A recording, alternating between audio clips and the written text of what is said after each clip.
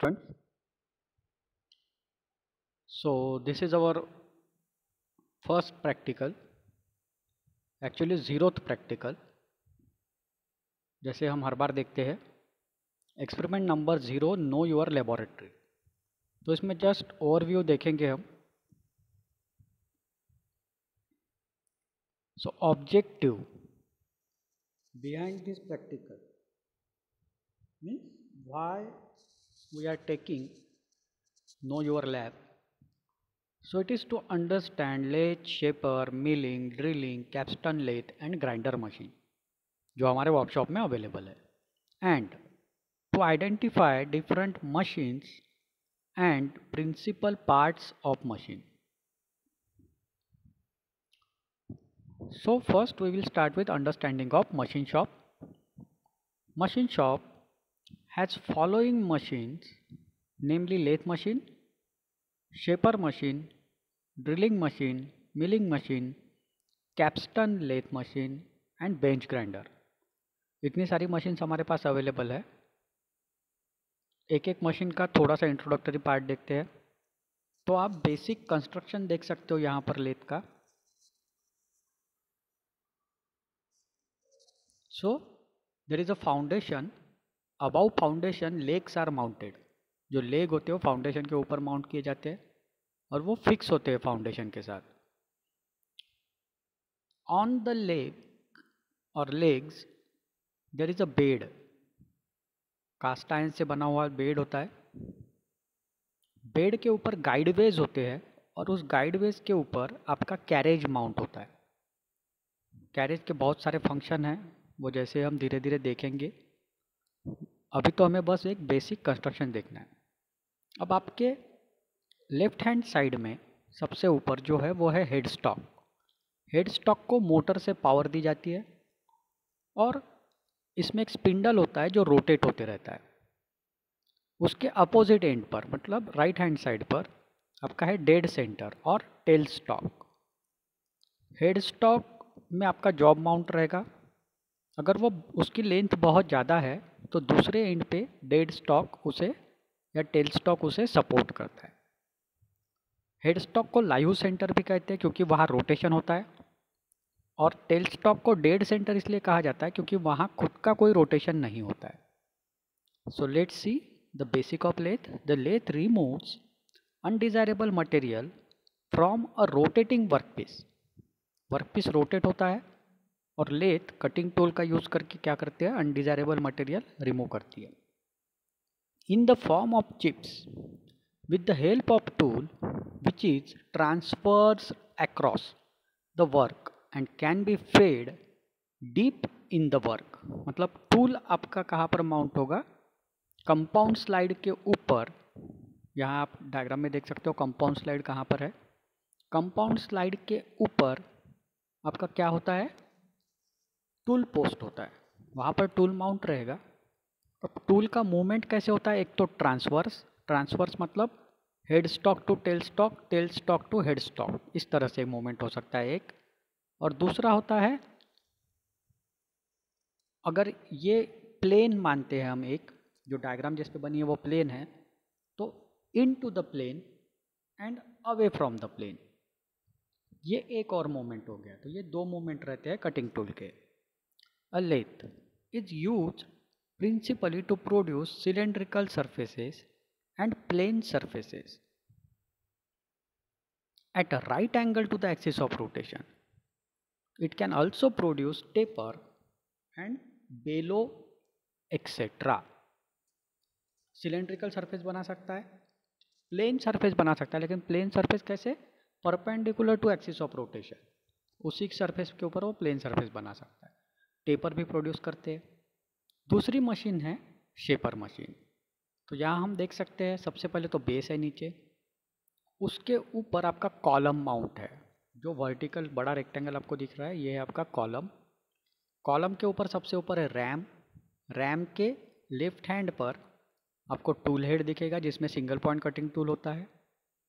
अब left hand पर ही नीचे आपका वर्क होल्डिंग डिवाइस है वाइस, जो टेबल के ऊपर माउंट है. और टेबल आपका ऊपर नीचे मूवमेंट करवा सकते हो आप क्रॉस रेल के थ्रू. तो ये बेसिक कंस्ट्रक्शन है शेपर मशीन का. A shaper is a type of machine tool that use linear relative motion between workpiece and single point cutting tool to machine a linear tool path. इसका मतलब क्या हुआ? आप RAM जहाँ पर लिखा हुआ है वहाँ देखिए. रैम का मूवमेंट कैसे है? लीनियर, हॉरिजॉन्टल लाइन में, और टूल रैम के साथ हॉरिजॉन्टल लाइन में ही मूव करेगा. So that's why the tool has a linear movement. और जॉब आपका कहाँ पे माउंट होगा? वॉइस में, टेबल के ऊपर. The machine tool use primarily for producing a flat और plane surface which may be horizontal, vertical और एंगुलर प्लेन. लेकिन मेन ये क्या है? वो फ्लैट सरफेस ही प्रोड्यूस कर सकता है. Making slot, grooves and keyways, producing contour of concave and convex और a combination of these can be made. तो जनरली इसी फंक्शन के लिए आपका ये यूज होता है. Next machine, drilling machine. अब ड्रिलिंग मशीन का बेसिक आप देख सकते हो. नीचे बेस है, एक वर्टिकल कॉलम है. कॉलम के ऊपर बीच में सबसे पहले टेबल माउंटेड है. कॉलम के टॉप एंड पर एक कंस्ट्रक्शन है जिसमें एक हॉरिजॉन्टल शाफ्ट है बहुत बड़ा. हॉरिजॉन्टल शाफ्ट के राइट हैंड पर आपका मोटर माउंटेड है. उस मोटर से जो पावर है वो बेल्ट एंड पुली के थ्रू स्पिंडल को दिया जाता है. So that is the basic construction of drilling machine. Drilling is a cutting process that uses a drill bit to cut a hole of circular cross section in solid materials. The drill bit is usually a rotating cutting tool, often multi-point. एक multi point cutting tool है. कभी कभी drill single point भी होता है, लेकिन वो बहुत कम बार, रेयरली यूज होता है. In general drill bit is a multi point cutting tool. The bit is pressed against a workpiece and rotated at a rate from 100 to thousands of revolution per minute. दो motion होते हैं. तो drill bit नीचे की तरफ आप workpiece में press करोगे और साथ ही में वो रोटेट होते रहेगा. इससे क्या जनरेट होगा? एक cylindrical whole in the workpiece. Next machine है आपका मिलिंग मशीन. तो मिलिंग मशीन के कंस्ट्रक्शन में क्या है? नीचे बेस है पहले, उसके ऊपर एक स्क्रू कंस्ट्रक्शन दिया गया है जिसके ऊपर आपका एक नी माउंट है और नी के ऊपर है आपका टेबल. तो ये कंस्ट्रक्शन कुछ इस तरह से रहता है. सबसे ऊपर टेबल, उसके नीचे सैडल, उसके नीचे नी. ये इसलिए दिया रहता है क्योंकि आपको तीनों डायरेक्शन में मोशन चाहिए. तो आपका नी जो है वो वर्टिकल डायरेक्शन में मूव होता है, दैट इज वाई डायरेक्शन. आपका जो सैडल है वो उसे परपेंडिकुलर डायरेक्शन में मूव होता है, दैट इज जेड डायरेक्शन. वो वहाँ पर शो किया गया है कि जेड डायरेक्शन कौन सा है. और टेबल जो है वो एक्स डायरेक्शन के अलॉन्ग मूव होता है. तो इस तरह से आपको तीनों डायरेक्शन में मूव होने वाला एक वर्कपीस होल्डिंग के लिए जगह मिल जाती है. कॉलम में सभी मैकेनिज्म्स होते हैं रनिंग के लिए. सबसे टॉप एंड पर आपका स्पिंडल होता है. स्पिंडल पे एक tool, cutting tool holding device जो मिलिंग मशीन में यूज़ होता है उसे कहते हैं आर्बर, वो माउंट होता है. और आर्बर के ऊपर आपका multi point milling cutter mount होता है. Multi point milling cutter high speed में रोटेट होता है. वर्क को आप अलग अलग जगह पे मूव करके जहाँ पर भी कटिंग चाहिए वो अचीव कर सकते हो. सो milling machine is a machine tool that removes metal as the work is fed against a rotating multi point cutter. The cutter rotates at high speed. The cutter has multiple cutting edges and so it removes metal at a very fast rate. तो पहले तो ये multi point cutting tool use करता है. दूसरा, cutting tool का बहुत high speed rotation होता है जिसकी वजह से मशीनिंग फास्ट होता है comparative to any other machine. The machine is widely use in production work. Production में बहुत ज़्यादा यूज़ की जाती है इंडस्ट्री में, as it can hold one और मोर number of cutters at a time. This is why a milling machine finds wide applications in production work. अब हमारी नेक्स्ट मशीन की तरफ चलते हैं. यह है Capstan lathe. Capstan lathe is basically a lathe इन विच, इसमें क्या होता है? हेड स्टॉक हम एज इट इज रहते हैं, बाकी सभी पार्ट सेम है। यहाँ पर क्या नहीं है, यहाँ पर नहीं है आपका कैरेज जिसके ऊपर टूल माउंट होता है। यहाँ पर कैरेज की जगह पे डायरेक्टली एक टूल पोस्ट होता है, no carriage is there. Second, यहाँ पर नहीं है टेल स्टॉक या डेड सेंटर जिसे कहते हैं। डेड सेंटर की जगह पर एक टूल पोस्ट माउंट होता है जिसे कहते हैं turret. It is a hexagonal और ऑक्टागोनल और सर्कुलर, कुछ भी शेप में हो सकता है। इसकी स्पेशलिटी ये है कि इस टूल होल्डर में आप मल्टीपल टूल एट ए टाइम होल्ड कर सकते हो और अकॉर्डिंग टू यूज इसे आप रोटेट करके जो भी टूल रिक्वायर्ड है वो आप स्पिंडल के सामने ला सकते हो। So it can hold multiple tool at the same time. That is the basic difference between simple lathe and Capstan lathe.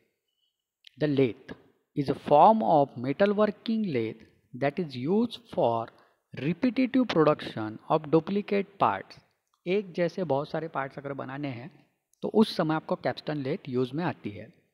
It evolved from either lathe with the addition of the turret, which is an indexable tool holder that allow multiple cutting operations to be performed, each with a different cutting tool in easy, rapid succession, with no need for operator to perform setup task in between।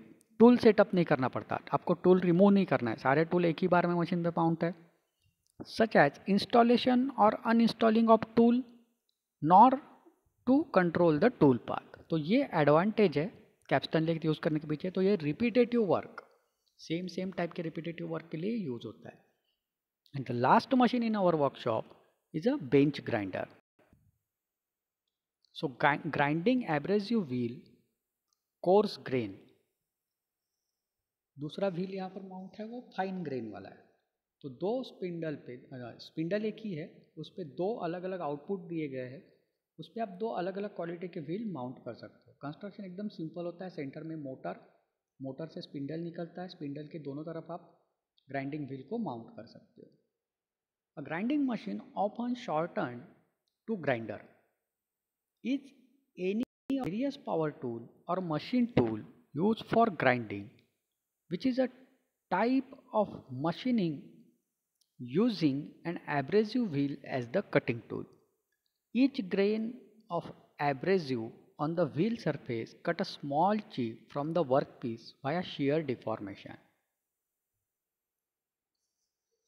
Now, what are the precautions? First one, always wear apron and shoes. Second one, choose clothing should be avoided. आपकी clothing loose नहीं होनी चाहिए। Do not operate machine and use tools which are not concern with your job. जो नहीं बताया गया है वो मशीन पे काम नहीं करना है। While cutting operation, care should be taken to perform cutting operation away from body. हमेशा शरीर से दूर रखना है। हाथ आपका जितना हो सके उतना मशीन के पास लाओ, बाकी पूरी बॉडी को आपको दूर रखना है। Ensure that tools are well sharpened as blunt tool apt to slip and cause injury. Tool हमेशा शार्प होने चाहिए। Floor area of shop should be free from abstraction and clean. Floor हमेशा क्लीन होना चाहिए। Machine tool should be operated under instruction of shop instructor. Instructor present हो तभी आपको machine operate करनी है। In case of any health problem, inform to the shop in charge before working in shop. कोई भी आपको इलनेस हो रहे हैं, थकावट है, कुछ भी प्रॉब्लम है तो पहले आपको इंचार्ज को बताना है। So these are the observation you have to right. तो इस ऑब्जर्वेशन में आपको क्या लिखना है? मशीन का नाम और उसके स्पेसिफिकेशन आपको दूसरे टेबल में लिखने हैं। ऐसे जितने भी मशीन वर्कशॉप में हैं वो सारा आपको यहाँ पर लिखना है और बाद में आपको कंक्लूजन फिल आउट करने हैं, वाइवा क्वेश्चन फिल आउट करने हैं। So these are the references. So here our 0th experiment is completed.